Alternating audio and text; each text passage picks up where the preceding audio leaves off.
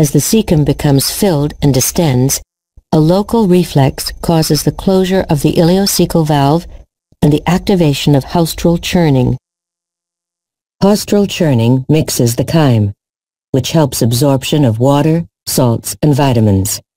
It also propels the contents of the colon along the large intestine.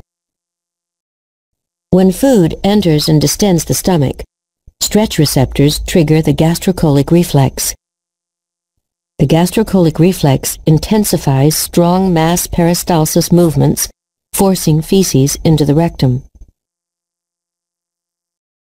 Stretch receptors, stimulated by the filling of the rectum, activate the defecation reflex.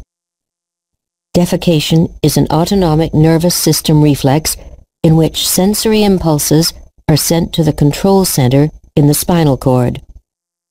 As parasympathetic impulses travel down the spinal sacral nerves, they stimulate longitudinal contractions of the rectum, forcing feces into the anal canal.